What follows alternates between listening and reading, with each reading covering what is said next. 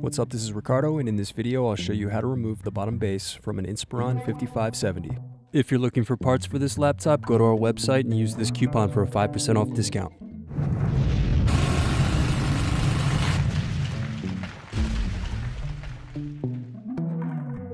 First, unscrew and slide out DVD optical drive. Then unscrew and remove bottom base.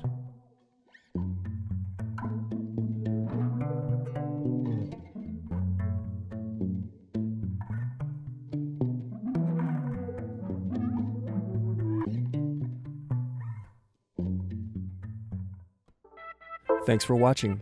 Don't forget to like and subscribe if you enjoyed this video.